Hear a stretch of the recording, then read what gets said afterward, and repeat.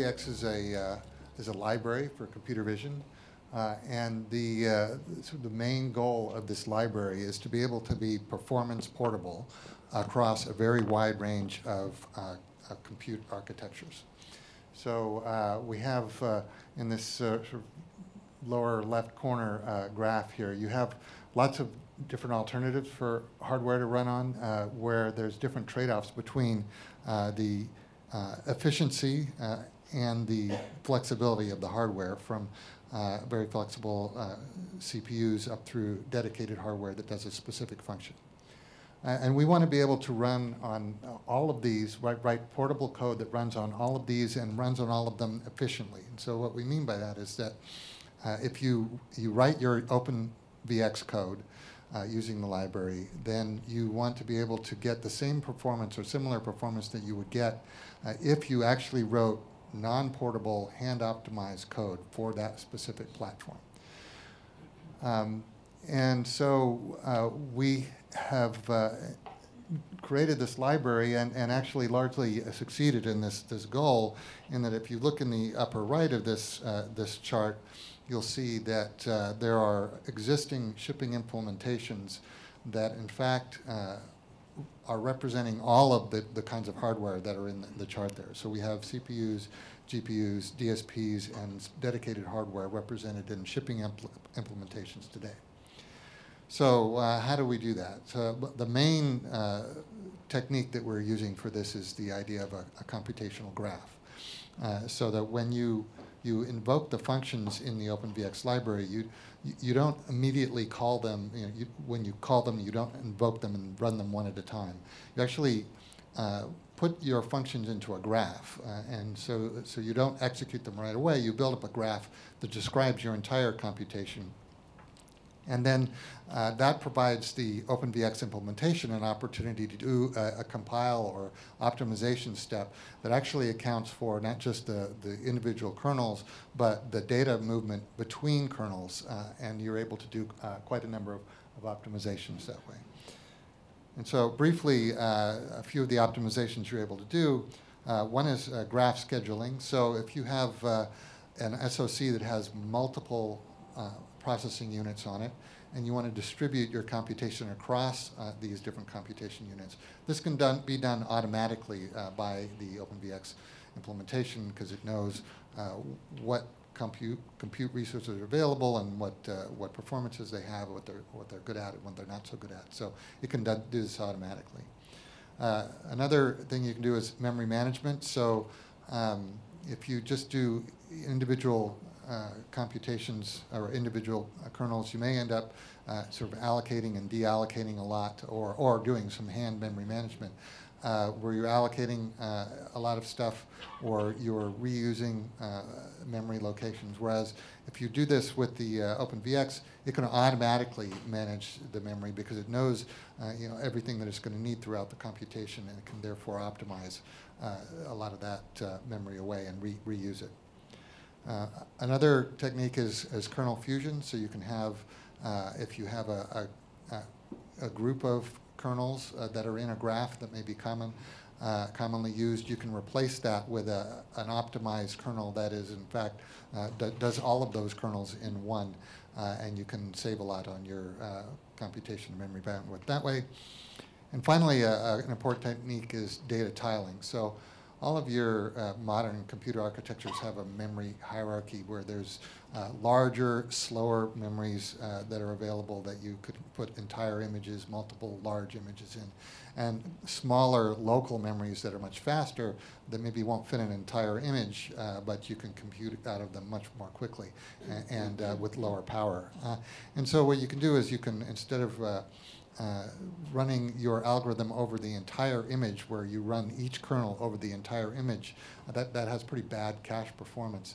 What you can do is tile the image so that you do a piece of the image and you do multiple operations on that piece of the image.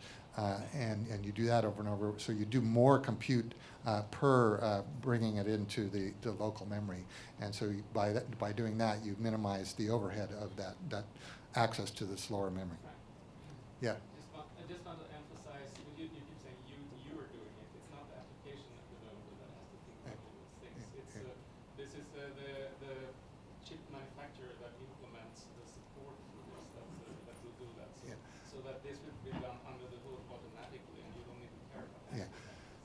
thanks, Nicholas. So actually, let me repeat that a little bit and also emphasize that there's these mic stands, and we're recording this. So, and if you're not talking to a mic, they can't hear you. So for questions and comments like that, please come to the mic stands, and I'll just repeat. So when I was saying, as I walked through the slide, you, and by you, I meant the implementer of OpenVX, not the application developer. So the application developer just builds a graph, and then all of this optimizations that we're describing here are happening automatically, and they're implemented by the vendor who implements OpenVX, not the application program.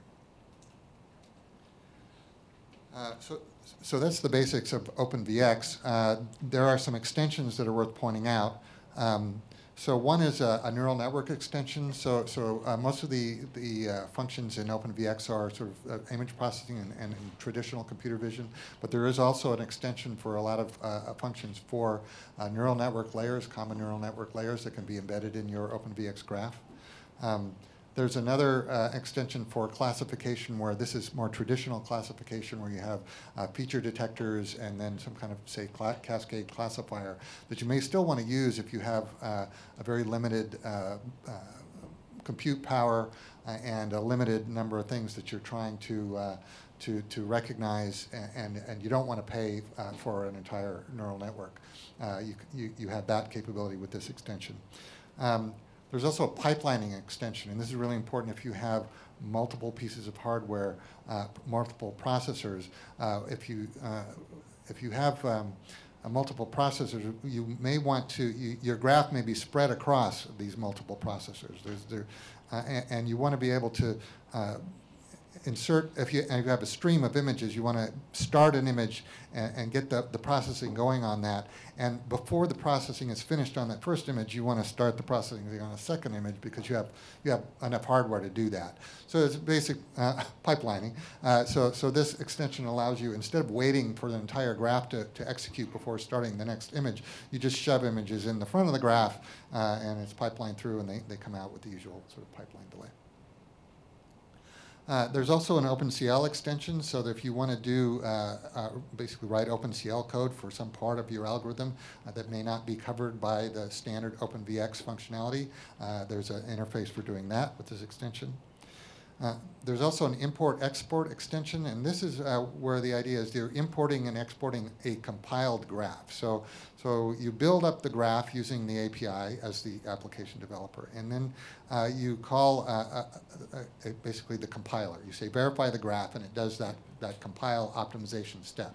Now, you may not want to do that compile optimization step every time you run your program, right? So you want to compile it once and save that as a binary executable that you can then load in later. And that's what this import-export allows you to do. You export a compiled, optimized binary, and you import it back in at runtime, so you don't have to do that optimization step every time. Finally, there's an import kernel extension, import kernel extension, that allows, a vendor of an OpenVX implementation to provide any functionality at all that may not be covered by the given standard nodes, or a third-party vendor can provide this. And so you can import that kernel and then use it in your OpenVX graph like you could anything else. And one thing you could do in one of these imported kernels, you could actually have that be an entire neural network, and that's one of the use cases that we're actually supporting and will be expanding on in the next version of OpenVX, which I'll talk about in a little bit. Just in summary here, we've basically achieved the goal of being able to run portably and with performance and efficiently across this wide range of platforms. I gave a talk actually yesterday where I actually showed several case studies. So I'd encourage you, if you want to see some examples of where we're getting this portable performance, I encourage you to look at that video when it comes out, when the EVI folks talk about it. But here today, we're going to dive deep on a particular case study with Axis. So we're going to show that in a minute. just a couple of slides on roadmap and some resources for OpenVX. First of all, the currently available version of OpenVX is 1.2. 1.3 spec is basically complete. It's in the review and finalization and approval process. We expect that to be done here at the end of June and made available publicly in July. Some of the main features of that, one is enhanced neural network support so that you can, so I was talking about earlier, you do this kernel import. You can import an entire description of a neural network. And we're focusing right now on the NNEF format for describing neural networks, which you'll hear more about this afternoon. But you can import a neural network, and there will be conformance tests that say you imported that, and then you execute that neural network correctly. And so there's that neural network feature set, or excuse me, that neural net functionality coming in with the next release. There's also this idea of feature sets that actually Neil talked about in terms of OpenCL. There's actually now quite a bit of functionality in OpenVX, and not all vendors necessarily need all of that functionality for every application. So we've defined some subsets of the OpenVX functionality that enable a vendor to say, I'm just going to implement this sort of coherent, useful subset of the OpenVX standard and offer that to my customers, and I can get conformance tested and certified for that. And so this is, main ones are sort of the traditional computer vision kind of things that we have in OpenVX, and an alternative is the neural network based, where you basically import a neural network, and maybe you'll do a little pre and post processing, but it's focused on neural networks. So this is the main division, and of course your vendor can supply both. There's also a new binary image feature. So if you're doing in a very compute-constrained environment where you're working with binary masks, which often happens, say, in a security camera application, if you actually work with binary images instead of 8 bits that are either 0 or 255, you can do a lot. You can be a lot more efficient. So we've got an extension for that. And finally, another big thing in OpenVX 1.3 is that, well, in OpenVX 1.2, there's actually a separate spec for safety critical, where we actually added some features to that spec alongside the regular spec.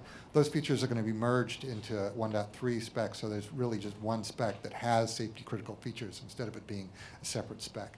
And the main, one of the main things is that each individual requirement that is in the spec is tagged, so that in your automotive safety critical development process, you can track all of those requirements and make sure that they're implemented and tested and verified, et cetera, and you have that assisting you in the spec. All right, so that's OpenVX 1.3. Another thing to mention here is that there's an open source project that's in development right now on Raspberry Pi. So the Raspberry Pi is going to be, it's optimized for the Raspberry Pi. There's a company, Multicoreware, that is working on that right now. Mostly it will be done using the ARM Neon. So there's an ARM core, actually a quad-core ARM on the Raspberry Pi device. And so ARM Neon and the ARM compute library is going to be leveraged to accelerate that implementation. There's also a GPU on that, and there's this implementation. We talked about this a little bit earlier. I did find and add to this slide the pointer to this VC4CL is the implementation that we're working with to implement some of the OpenVX functions on the GPU. And there's a blog post on this with somebody who's actually gotten this to work, and the target date for release of that is in September. And here's some OpenVX resources. Now you're going to get all of these slides. They'll be posted tonight or tomorrow on the Khronos website. But one of the places to look is just the overview page. And there's all the specs for both OpenVX and NNEF available at the Khronos website. And there's a lot of other materials like tutorials and reference guides and things available online. And there's a plug for the workshop, which you know about because you're here. So, all right, any questions on OpenVX before we move into the case study stuff? Yeah, if you could come up to the microphone, please. So you had mentioned using a CNN as a single node in the graph. Are there any scenarios where it might be more efficient or better to break up a CNN into multiple nodes in the graph? Yeah, and so there's multiple ways to do that. One is that there's this extension I talked about before where there's individual layers that are available as nodes in OpenVX. So those can be distributed throughout your graph. Another way to do that would be, so you can import, you break your network into various pieces, whichever ones make sense to you, and then you can import those separately as separate nodes and then connect them up in an OpenVX graph. So you're completely flexible in that way, yeah. Any other questions? All right, well, thank you, and I would like to introduce the Axis team. Nicholas and Mikhail will give a presentation on what they're doing with OpenVX.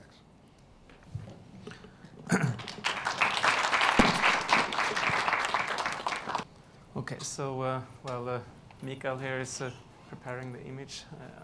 Just like to introduce us. So we're from Axis Communications, and it's a computer. It's a camera surveillance company that we're making security cameras and so, and yeah. So it's a global company. We have more than 3,000 people. Let's see if I can get. Where do you press here? There.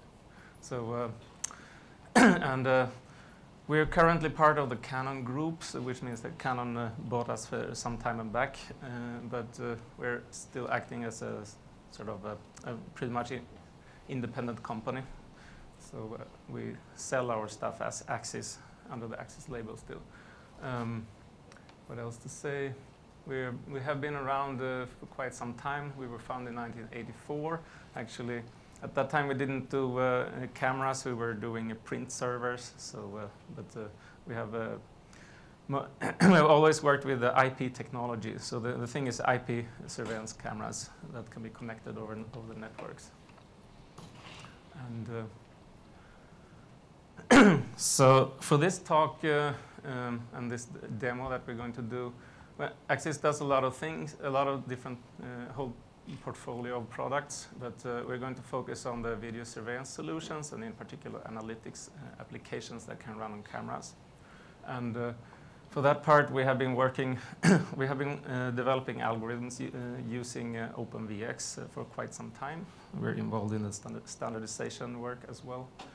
And so why OpenVX? Well, we have the need to accelerate things on our platforms, and we're for instance, we are developing our own chips. We have the RPEC chips that we call them, and we have accelerators in there that we want to have useful APIs for, so that we can get the code to be, above all, portable to other platforms that might have the OpenVX implementation as well, but also accelerated at the same time. And since Axis uses many different chip solutions, we make our own chip, but we also use other chips as well in the portfolio. So we need to have the standardization is really a must for portability for us. So so the thing here is that before I get into the details, we're going to talk a little bit about our experiences from working with OpenVX and algorithm development and what we learn in terms of performance and such. But we're also going to talk about a tool that we developed internally at Axis. It's a kind of graphical tool that will make OpenVX development simpler than just having to hand code everything directly into C. And we have recently decided that we want to offer this tool to the community, so we have just open sourced this tool, and you will be able to find a link to that at the end of the presentation. So, and to start with OpenVX, and here's a typical example from the standard graph that they're using as a first example. So this is what the graphs actually looks like when you draw them. You're supposed to start from the top here. This is an input image. images are usually drawn as boxes. Computations are drawn as circles, and there's some text inside that say what they do. So we have an input image. In this example, you do some Luma extract. You get an output image that you connect to a blur node. You get another output image. You connect it to a gradient calculation. So this is just someone decided they want to do this chain of operations. So this is just an example then. And then you get the gradients. You can do something magnitude and phase and so on. And at the end, you get an output. So you have chained together all those operations because you know that you want to do them all together. And then you can make this optimized, like Frank said, under the hood. The compiler, runtime compiler can optimize this for your hardware and maybe fuse kernels and do all sorts of things. So, and now when you look at what it looks like in terms of code, this is the C code that you need to set up this graph and to verify it and then to run it. So it's kind of handleable. I'm not going to go into the details of it, but just the amount of code is reasonable. So you have set up code to just connect all those nodes with each other the correct way and so on. Set some properties. The thing is that when we started to work with our motion detection and tracking types of algorithms, we realized that this graph is much smaller than what we typically would like to use. So this is a more realistic example. This is just one of many graphs out of that we actually use. So you can see there, immediately see there's quite a lot more nodes. We also it's different image scales that are pieced together and so on. So the setup code becomes something more like this. And I think 80% of this code is just connecting the nodes by using pointers that you need to name in clever ways to keep track of them, and you need to connect them to the right input to the next object and so on. It's really, sorry, it's really perfect to make mistakes, and it's perfect to make silly mistakes that really doesn't really have much to do with the application development itself. It's just a setup code that's messy to get right. So, and it's well defined by the standard what it should be. So it's really not something, essentially this is not something you would like to do by hand at all. So what could you do instead? Well, typically when you develop those algorithms and when you're reasoning about what you want to do, we ended up doing sketches. We draw those graphs by hand on paper. So we thought, why not try to draw them in a graph editing program instead? And once you're done drawing them, you add a little bit of metadata that specifies exactly how you want the nodes to be initialized and so on. And you can enter that into the nodes in the program as well. And then you just auto-generate the code, because once you have drawn the graph and set up the parameters, the standard will tell you how exactly the code should look like. So you save this in some XML format, and we created a parser that can parse this XML format and generate the code for it. And it follows certain guidelines, so you get a few functions that can set up the graph, it can run the graph, it can change the input images on the graph. So you just, yeah, sorry. Very quick question, though. Okay.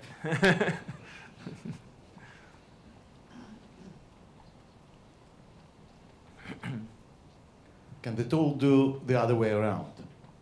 I give you the C code, give me the graph. Not as of today. No, I mean you could do that. It's a one-to-one correspondence because it's just two ways of writing the same thing. So you could write that part. It would be helpful if someone else applies me the code, right? And yeah. would be very helpful to visualize the graph by just using the reverse tool. So you should remember one thing. This generator generates code according to a certain scheme, and I will get to that because this scheme is made for something we call the graph manager that we wrote in C. That is, it expects a few functions. It expects a setup function, a run function, and a change input image function. So that those are the things you typically do with a graph. So the code is generated to produce those three functions. So, but if you have code that conforms to that, and you would want to go back to the actual graph, that would be doable.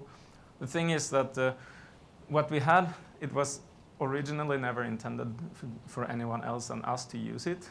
So, and well, now you know the request. So it was an internal tool, but then we kind of saw the need in the community for this, and we want to promote this to make it easier to get started with OpenVX and to be more efficient.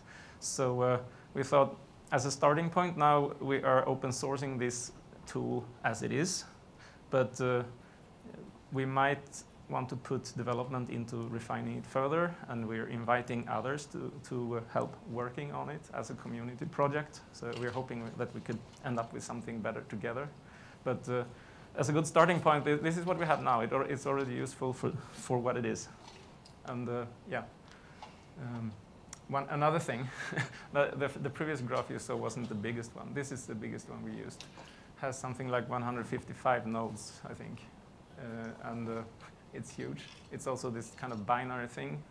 We have been promoting the binary format because we do a lot of binary processing, morphing, and those kind of things. But the thing with this graph is it's also very repetitive. So you can see those kind of boxes throughout the graph here. So it's built up of a subset of individual subgraphs. So we introduced this subgraph concept, and then the idea of chaining them together automatically. And then that helped a lot to create those big graphs, because here's on a completely different level. You're not writing C code anymore, but even on this level, to get everything right is tedious. So you can automatize that. That part is not currently in the code that we're open sourcing, because we need to do it in steps, and we just did it last week. So it's a very fresh code. So, but we're going to add to the code in the near future. Now I'm going to hand over to Mikael, who's going to talk more about the graph manager. You hear me now? Yeah. I'll just talk a little bit about how we work with these graphs that we sort of practically using our C library.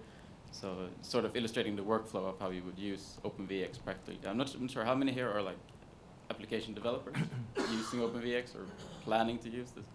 Okay, no. And the rest of you are implementing OpenVX implementation, or you just want to use NNEF? Or how many are doing like hardware implementations, like doing the drivers and stuff? How many are? Okay, it's a good mix of people. So we're coming from this, as Niklas said, from an application developer perspective. So we have this algorithm that we have drawn on the whiteboard or in the graph editing program. We generated a bunch of code, and we want to get them into an OpenVX implementation, right? So we want to have them accelerated. So we have this library in the middle called the graph manager. It's responsible for registering the graphs, just using this code that we saw and just sending them into the OpenVX runtime, and where it can do all these clever optimizations, like it needs to do allocations and merge together kernels and stuff like that. This other step that Niklas showed, we have these subgraphs that we can connect together. Our graph manager is also responsible for connecting those, chaining them together, create a larger graph. And of course, we want to process the graph. So this is what you want to do in your processing loop. You have a video, you enter it frame by frame, select a graph, because we have multiple graphs in our use cases. This can vary a lot. I mean, if you have one neural network, it could be one single graph, but it also could be, that's a good question, as you said, you could chain up the graph into, because maybe it needs to run on specialized hardware. I mean, some part of the graph is better to do like that, and you use the pipeline extension probably. And you probably want some sort of layer to schedule this. And this is our structure. So the graphs are typically pre-compiled then when we load them into the graph manager. So you can switch between them quickly. You don't need to re-verify them all the time. Yeah, exactly. So the registration step is basically you do it once. You do like the VX verify graph is the call, where you actually sort of tell the runtime to create all the objects and verify that everything is correct. We process the graphs, and we also want to update, send new image buffers to the graph. That's something that's called the swap image handle in OpenVX language, sort of. And the swap image handle means that you can swap the picture, the input image, without having to re-verify the graph. Yeah. So that leaves us, after having drawn the graph, in this tool and writing the graph manager library. While that's in place, this is basically, you don't need that many lines of code. So higher abstraction layers, I mean, it's nice for rapid application development. You can try out new algorithms faster. So we only need to set up this graph manager, register the graphs, and choose which graph to process and swap input and output images.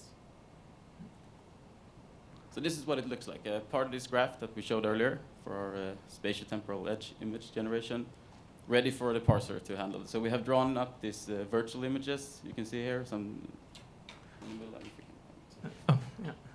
We have like a uniform image here. We have these function nodes, and we've drawn together how it looks like. So sort of so we can make sure for ourselves, we can convince ourselves that we have that our code is doing what we want it to do. Virtual image basically means that we just know that we need an output image there as input for the next step, but we don't want to put any requirements on it. So it's okay for OpenVX to sort of even optimize that away and fuse kernels and so on. So it gives a lot of freedom to the runtime compiler. Yeah, exactly. So one thing that we found when before writing this tool, when you sort of different OpenVX implementations have different levels of debugging. I mean, some are very easy to debug, some are very hard. I mean, it's very cryptic to see where in a big graph something was wrong. So catching these errors at an early stage really helped us in development time. So when we run our parser, we have something we call a validation or an error graph. If something is not quite correct, we can sort of get a visual cue. We see that, okay, we mislabeled some edges here, or we spelled something wrong or something. So we can fix this, and we can run the parser again, and we see that everything is green. And then it can sort of figure out, so you see S16 and U8, some of these image formats of the virtual images. So this might not be explicitly specified, but they can be sort of implicitly derived from the OpenVX specification. So this error parsing is all relying on the fact that the standard is very well specified. And so we're checking that the rules as they are stated in the standard are implemented in the right way. So going through that, and the requirements of number of labels, the requirements of image formats, are they all correct and so on? Yeah. And I mean, we're doing this, and I think it's a very good idea. You should be able to go backwards, as you suggested. I mean, just put an issue on the GitHub and we'll see if someone. It's an interesting idea. I think the hardest part would be to actually get the proper layout, but I mean, TensorBoard and everything has good features for that, so it should be doable. So, yeah. That's a good question. How do we manage conditional flow? Today, there are some APIs in OpenVX, like VX Select node and stuff like that. This is something that differs a lot from our previous, like, hand-coded optimized version, which has a lot of conditional code. I mean, it's not very maintainable or readable, but it's very. I mean, it's not that many lines of code actually in the end, but it's very hard to understand. And debug is impossible. But we are sort of doing conditional at the selecting different graph level. So that's sort of, we have some, not these subgraphs, but we can select different subgraphs. That's one way we do. We create many graphs and we select which graphs to execute. If that sort of answers your. So you let your graph manager negotiate conditions or to import subgraphs as needed, or? What we have ended up doing is actually we preload all the graphs that we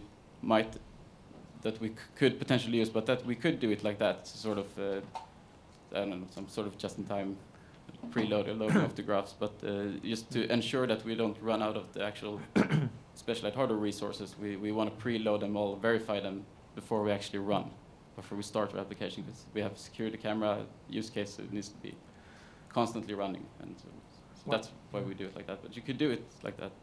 One thing about the general support of this parser as well is that since it started as an internal tool, we don't have a complete OpenVX support of all nodes today. We have a subset which is fairly large, but it's not complete.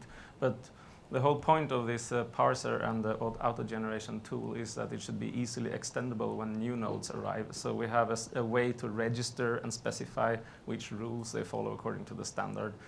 So you just need a small file that says this is what the new node looks like, and then you register it in another file. You're good to go. You have a new node. Right now, one caveat is that we have only tried with the nodes that produce image output. There are a few nodes that can produce other types of output, so that would require a small extension to the tool. I don't think it's that hard to do. It's just that we haven't done it yet. So yeah, it's a work in progress, but it's yeah. It's for like the image processing feature subset. You can say it's sort of what we have used it for now, but it's easily extendable. But the conditional flow thing is something that we've discussed it a lot in the working group, and so it would be really good to get like community feedback on what people think is needed for the standard.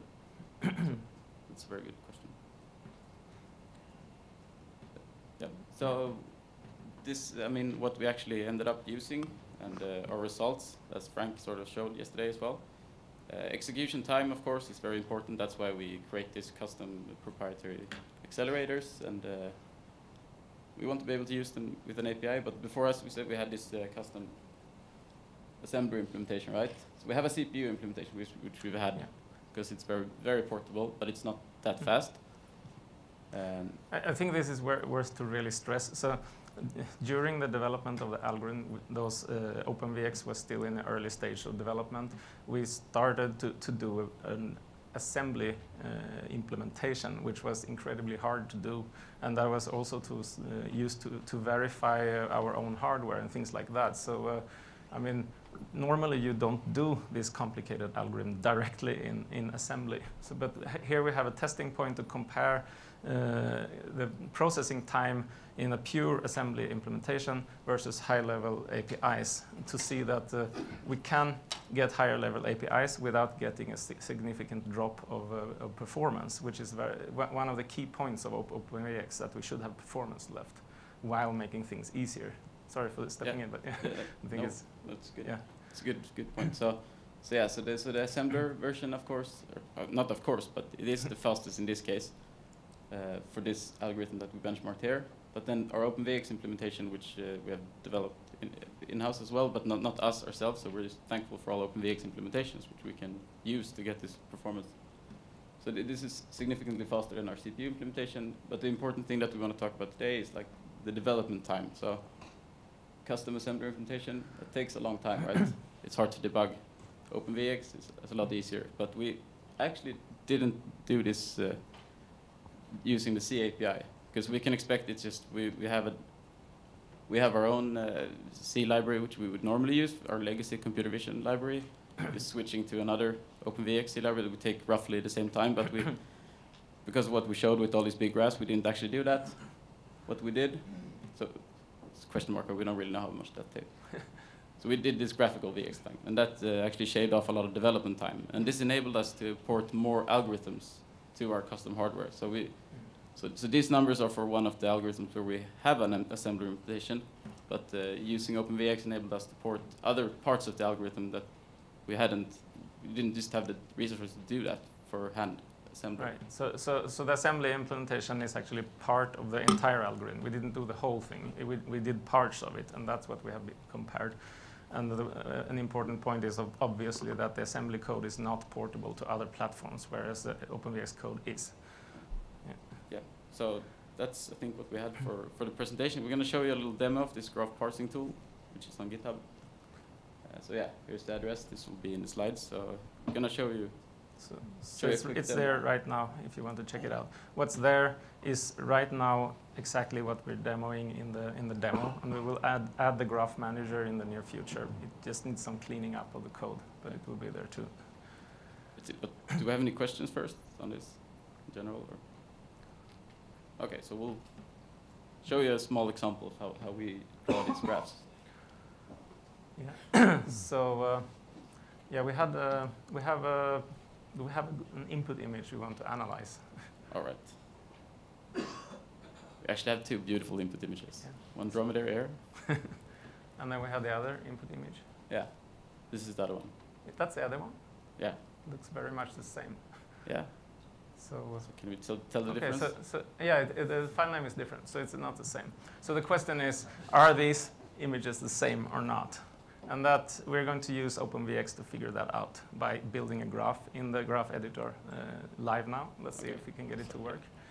So we need a few nodes. This is our temporary node library. We're going to expand on this, but we prepared this for the demo. So we need 2 input images, obviously. We need something we call the user data. That is a special node used just in the editor, where we want to specify global parameters like input image width and height, for instance. So it's just a technical thing for the editor to generate the code, right? And then output image you have picked, yeah. And then we need a subtract node, so you have that too. Good. So let's So we just move them over to an empty canvas and use them as building blocks. You can zoom a bit maybe so we can see. And you just drag the arrows and it will connect and create the right XML in the background. Oops, sorry about that. Or GraphML actually is the format for YEd, which is the tool we're using. And you need to, according to the standard, the inputs are not equivalent, so you need to specify which one is which, so we're just labeling them. That will also go into the XML file for the parser to use. So let's just save this graph. Yeah. So this is the first attempt to do the difference. And now, what are you doing now? You're compiling? Yeah. No, you run the graph first, the parse graph. Yeah. So that we can see. So this Yeah, graph. sorry, I'm going to zoom in a little bit. Is this? The parser Sorry. puts out, now we use the verbose mode, so it will put out a lot of information about what it did. We don't need that right now, but if you're debugging, it's useful. But it says success at the end, so that's good. And then we can, then we can look at, it generates a new graph, which we call the verification, a validation graph. And that one will, if we open it in the editor, we will see that, okay, if everything is okay, all the image nodes will be green. And we don't have any error, red error nodes or anything. So, and we can see also it checked the formats. Obviously, this time we had specified the input and output format, so it just verifies that it works. It doesn't change anything or add any formats. But it should be runnable, so now we can compile it.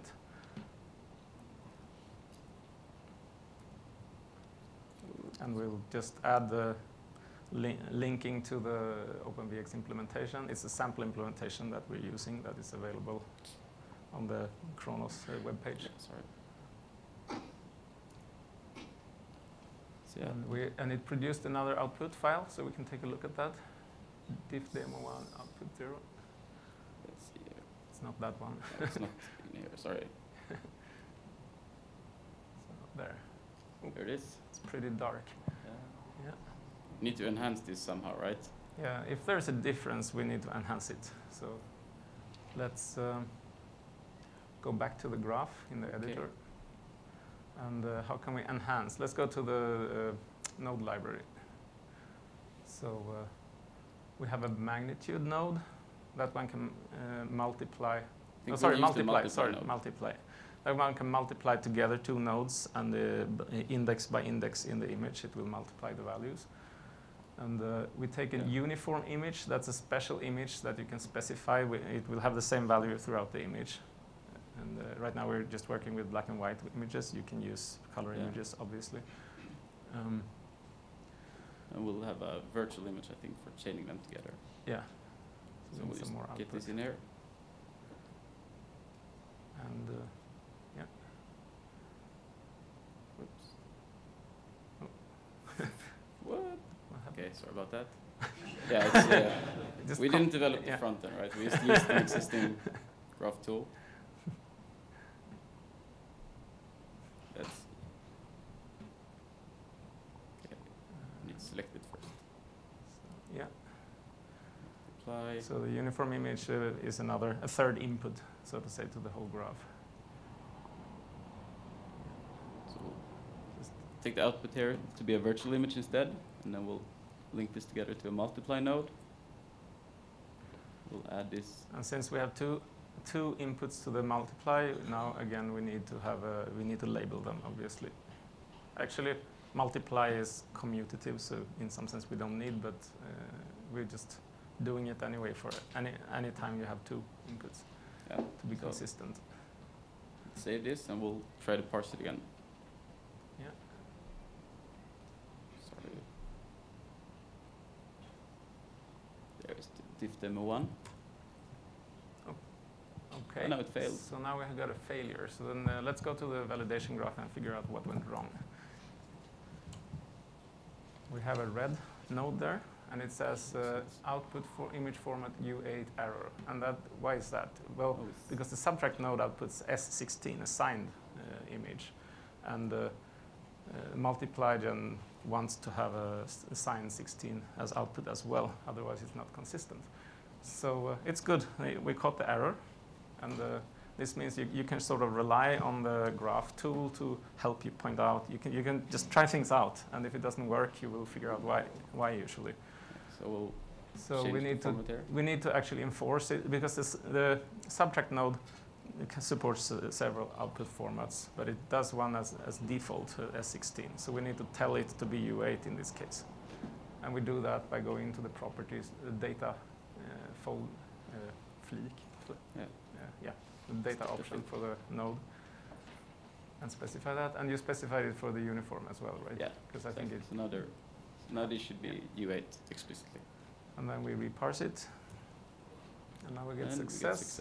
We can go in and look at it again to get the visual cue that everything is green, and you can see it has the right formats everywhere. Now we should be able to compile it again and see what we get.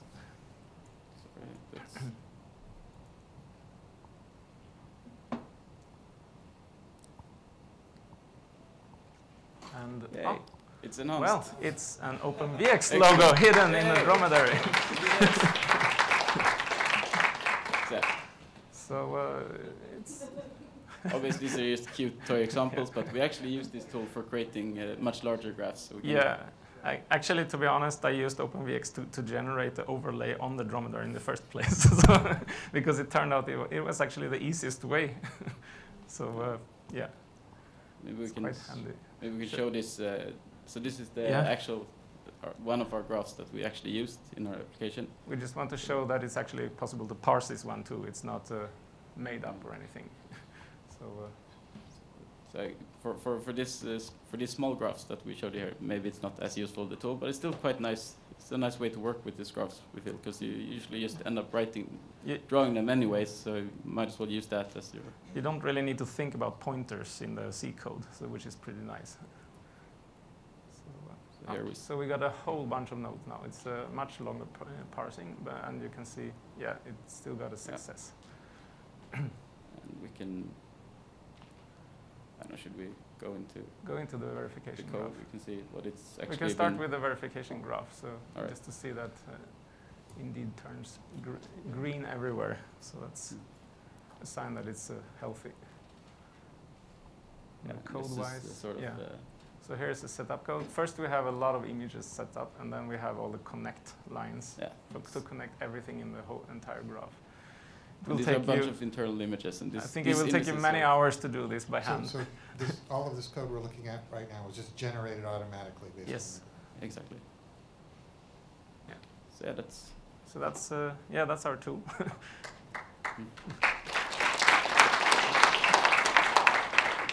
Any questions? So what platform is it running right now?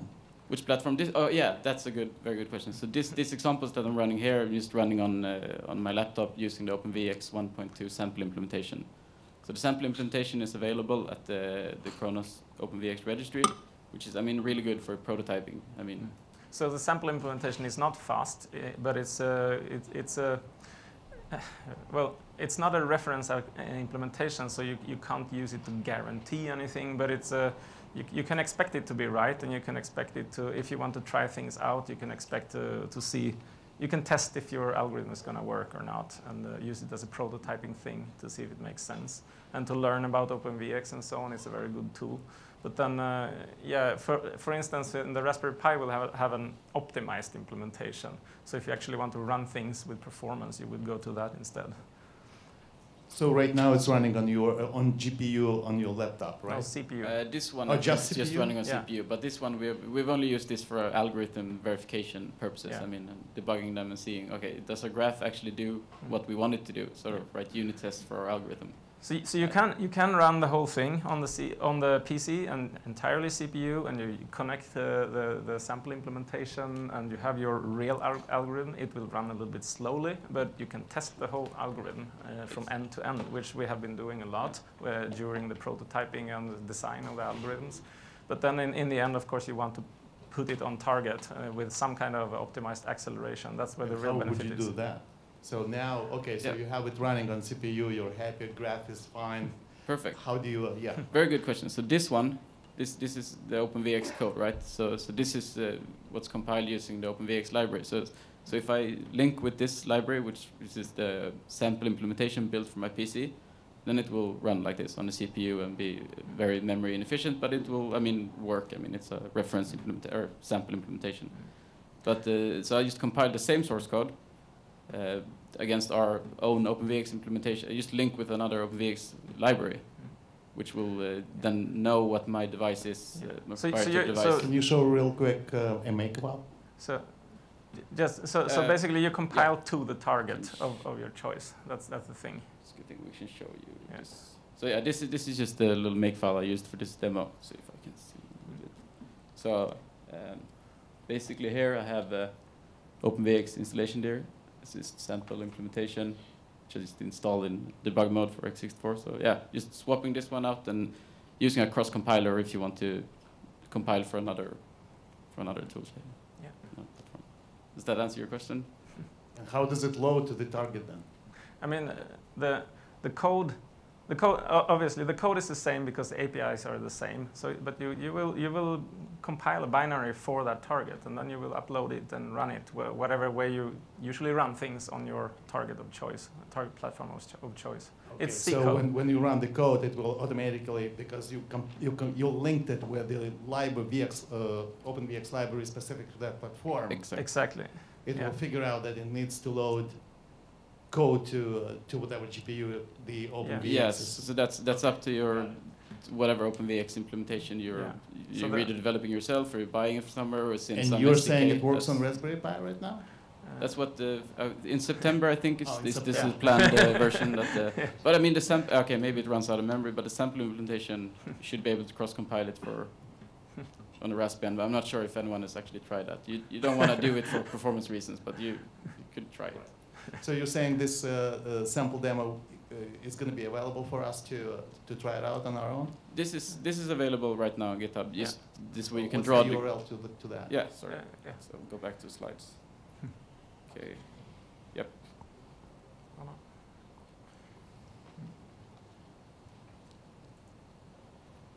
PowerPoint and Linux is not a good match. So yeah, this is but these slides will all be like tonight on sorry.